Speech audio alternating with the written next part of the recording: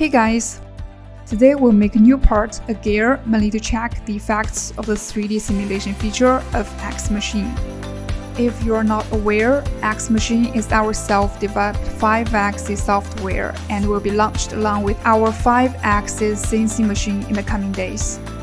We know that 3D simulation is a significant feature for a 5-axis system, as it provides operators with a dynamic display of workpiece, cutting tools, and machine tool components in motion with clear path and material removal simulation. So in today's meeting, we want to see number 1. If the tip of the cutting tool gets to the correct point on the workpiece in simulation. Number 2. If the simulated machining and real-time machining are identical. Number 3.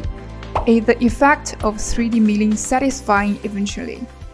Without further ado, let's get started.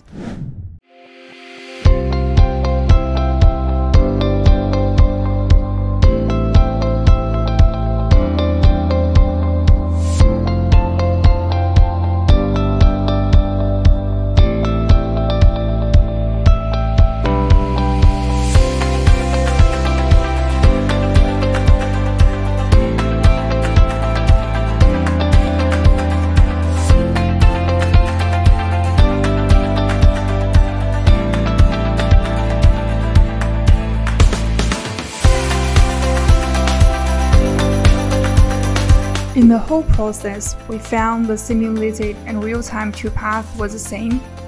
The system performed its functions well and we didn't see any errors.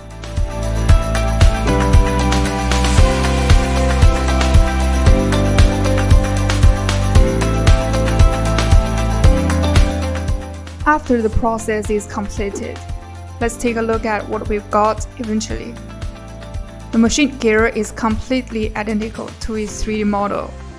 After countless rounds of tests, we are glad to see the system gets more and more reliable.